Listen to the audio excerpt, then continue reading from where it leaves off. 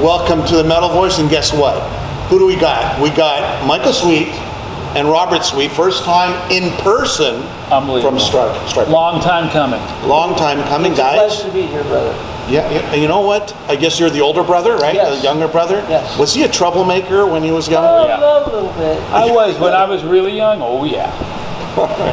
Guys, M3 Rock Fest. I'm sure you've played this festival before. We have. I think this is maybe our fourth time, maybe fourth or fifth time. All right. So, what does this festival mean to a Stryper, or to you guys personally?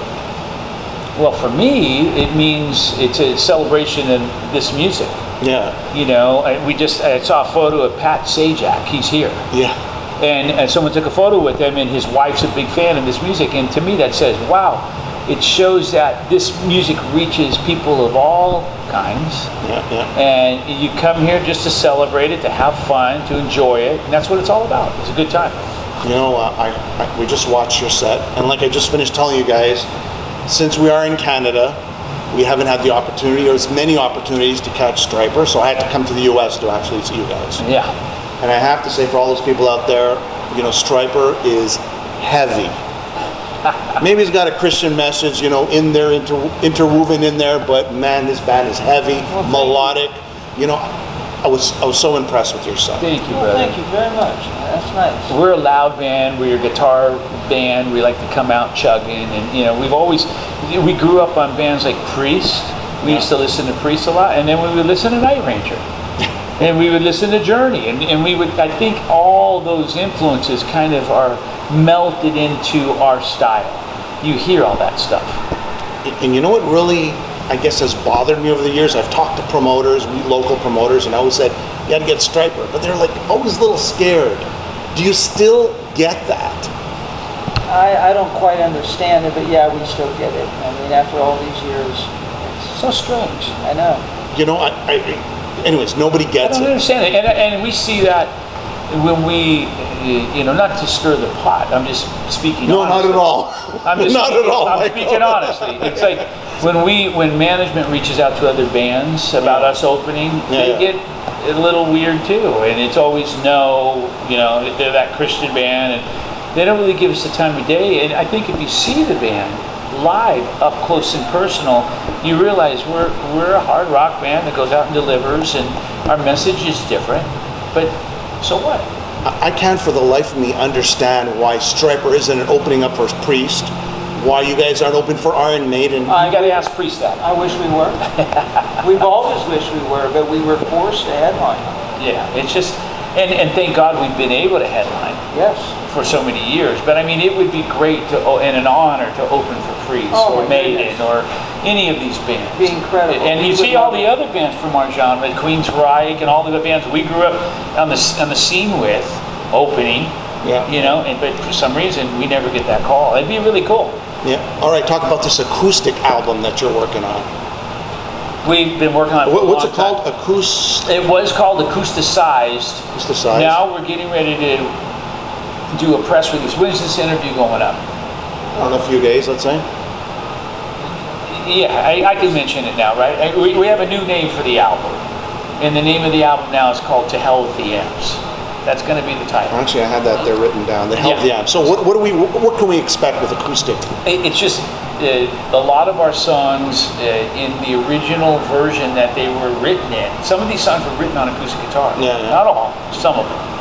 And I thought it'd be really cool. The band agreed to go in and do a recording of us doing these songs with a little different translation. You know, and you might not think, oh, Stryper acoustic, but it works. And the reason why it works is we all sing. Yeah. We've got the harmonies, harmony guitars, harmony vocals, and it really works.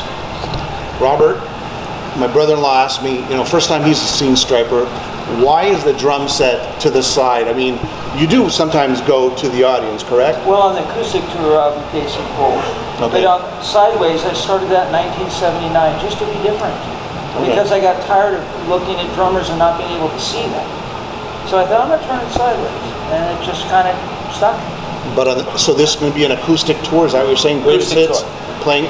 Are you going to be playing some sort of percussion, acoustic percussion? No, yeah, he's playing a real kit. Yeah, it's a Yamaha kit, but it's small. Small kit. But it's a real kit. Okay. Yeah. Oh yeah. And we're gonna have 2 bass on acoustic, right? We're gonna have bass on acoustic, guitars on acoustic, some keyboards and vocal harmonies, and it's gonna be really cool. And we've done acoustic shows before. It's really a fun time. Oh yeah. It's a little different, but I think enjoy like it. It's fantastic. And then next year, the end of the year, we've got the big tour coming up for the new album coming out in September. Well, we're going to talk about that in 1 second. Is there a documentary with the acoustic set? Not is with. It there is a DVD with the acoustic set. Okay. So there's audio and video. Okay. And everyone will be able to get that and see that. But the documentary is being worked on right now. It won't be coming until next year. Okay. So let's talk about the new album. Yes. I saw there was some posts that you were working on new music. You've been recording, right? Yeah. Is it album done now? It's all done. Okay. What are we talking about in terms of musical direction? I think what it's always been in the past 10 years, 12 years, it's kind of similar to the last album and the album prior to that. But this album has some different twists and turns to it, you know, and you have to hear it to understand that.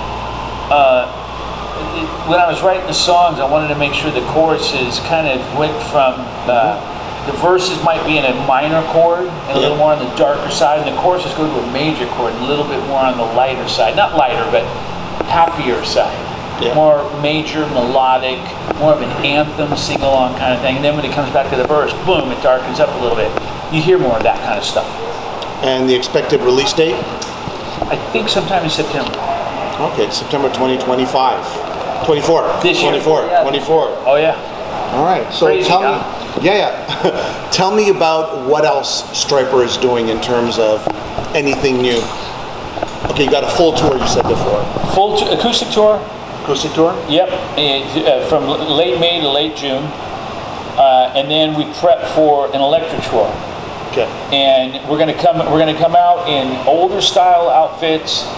Yellow and black? Songs, yellow and black. Okay. Playing old songs. Then we're going to take a little intermission, change our clothes, come out in newer style outfits, playing newer songs. That's going to be what the set consists of. Rob is going to be doing a drum solo, basically with the shirt off. Okay. And on fire. Of course. In Yes, flames. yes, of course. As it should be. Do you find the message today, you're still getting backlash like you did back in the 80s? Back in the 80s, I've talked to Michael about this many, many times. You got it from the Christian side, and then you got it from the, we'll call it, anti-Christian side. And you can't satisfy anyone. Are you still getting the same backlash on both sides today? You go first. I don't think it's quite as intense. Back in the 80s, there were a few times where it was like, whoa, what's happening here? I think people have realized, you know, there's no need to be so upset and looking at us in such a bad way. But, you know, most people like us. They like what we do. So it's not as intense as in the 80s. I remember Michael telling me some stories. Oh yeah, my take on that is we live in a world that there's always going to be some sort of a wall that's built up when it comes to religion in general, in terms of God and faith. There's always going to be, with a number of people, a little bit of a, oh, wait a minute. I'm not sure why. I was like that before I became a Christian. When a Christian would come up to me and talk to me, I'd be like, get away from me. I don't want to hear it. I was like that. So I know that feeling. And I think it's a natural reaction. It is. For some reason. It's just a natural reaction. But Stryper's been able to kind of break down those barriers and see a lot of people come into the Stryper camp and appreciate what we do and respect what we do and enjoy it. It's really cool. Is Christianity more under fire today than it was back in the 80s? I think generally. So. I think Probably, so. yeah. I think so. People have, go on, go ahead. No, I think so. I mean, and I can only say that because when I post something, and I posted a picture of a flag and a scripture to go along with that, and I got a bunch of hate. for that. People just say, how can you? And I'm like, I posted a picture of the flag and a scripture. What's Only in negative? America. What's negative about Yeah, this? in other countries, that's not done. People make it it's just negative crazy. and they attack you. Has freedom of, I guess, expression also Yes. been diminished? Oh yeah, but for sure. Yes. And it goes along with I freedom. don't know about it, how it is in Canada. Well, we don't even start with Canada. But in America, yes, I think so. You see it a lot. Or at least they're trying to diminish it. I think so. Yeah. On that note, is there any messages on this new album, or is it we're just sticking to the same themes, positive, enlightening, and Couple twists and turns. Like there's a song called "Betrayed by Love." It's a dark song musically and lyrically. It's not a happy, typical Stryper song, that people might expect. Like honestly, it's a song about being betrayed by someone you loved or love. And I think people will hear that and think, oh wow, this is different. It's a great song. It's really cool. But there's little twists and turns here with the lyrics. The lyrics are a little different and really cool. Can't wait for people to hear it. on a last note, you know what I love? When people who are going through tough times, Michael, can you say a prayer for me? They look at you as some sort of conduit. And it's a positive thing. It right? is, and I do. And how touching is that? How touching is that when people reach out to you and they want some sort of I love it. And we love positive energy, we'll call it. We love it. And when we played in Mexico most recently, not that long ago, we had a gentleman that was brought on a stretcher who was dying, and we prayed for him. He wanted us to pray for him. It's amazing. So we prayed for him and spent time with him. But that's really what we're all about. Yeah. The music's cool, but what we're all about is more so the message and having a positive effect on people. All right, guys. Thank you so much. All right, guys. Very good.